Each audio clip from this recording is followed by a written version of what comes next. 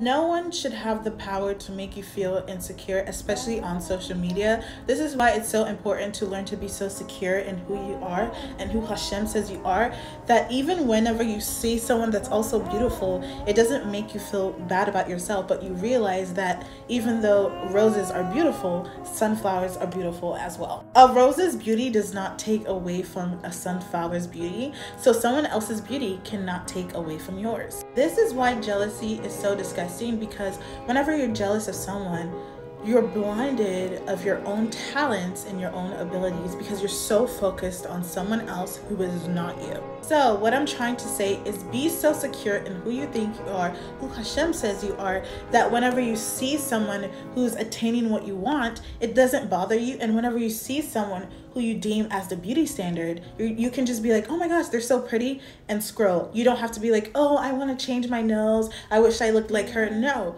you're pretty just the way you are as of now. You can keep getting better by investing in your inwardly beauty, because that's all that matters.